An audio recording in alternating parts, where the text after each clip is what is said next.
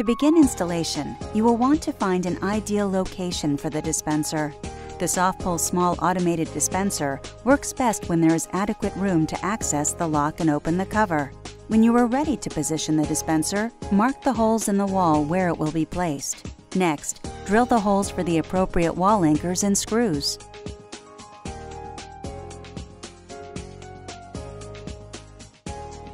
To load the batteries, locate the compartment at the bottom of the dispenser and unlock and remove the cover by sliding it in the direction of the arrows.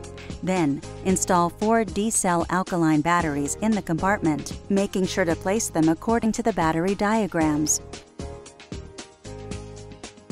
Once you have loaded the batteries, replace the battery compartment cover and slide it in the direction of the arrows to lock it.